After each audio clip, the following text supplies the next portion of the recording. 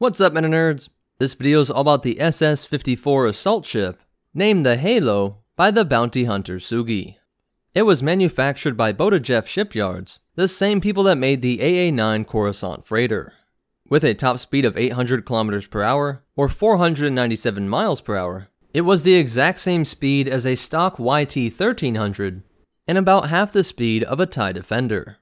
At a length of 24.2 meters, or 79 feet, it was as long as an LAAT, plus a TIE fighter, and at a height of 16 meters, or 52 feet, it was about as tall as 1.5 ATDPs.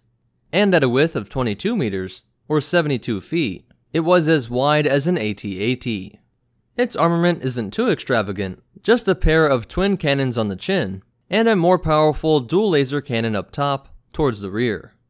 If we take a look inside of this ship, we can see that the enormous engines are attached to the hull via ball joints, allowing for vertical takeoff and landing. The crew areas, cockpit, and rear gunner areas were all upgraded to fit Sugi's bounty hunting needs, keeping the same Spartan interiors and features, making it easier to maintain, while preserving a visceral piloting experience, which was devoid of any luxury features, allowing you to hear the powerful engines roar, and feel every bump when entering atmosphere, or navigating through asteroid fields.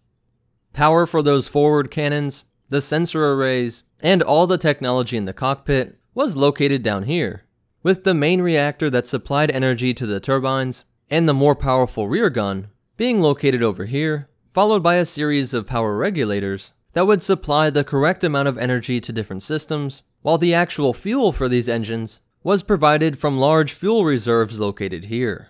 Unlike most ships in the galaxy, this is not an ion engine, instead it was a combustion engine, like the Longshot used by Miko Ginty.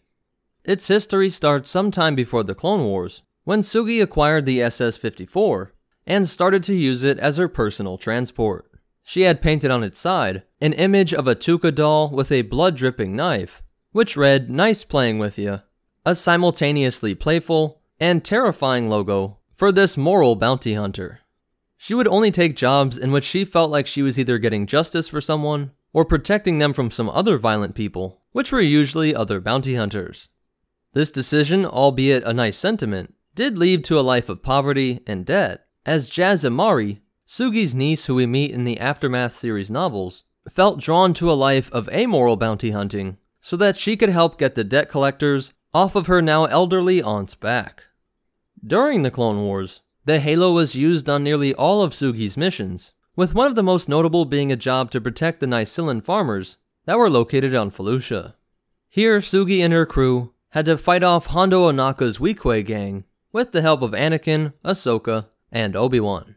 This ship was then used to take the Jedi back to Coruscant, and later when Ahsoka was kidnapped by Trandoshan bounty hunters, the Halo came to the rescue of the captive Padawans and Wookiees, with Commander Tarful leading an attack with his heavily armed Wookiee warriors. So that's it for the SS-54 assault ship, Sugi's Halo, but most important of all, remember, always support your local moral bounty hunters, and the Force will be with you. Always.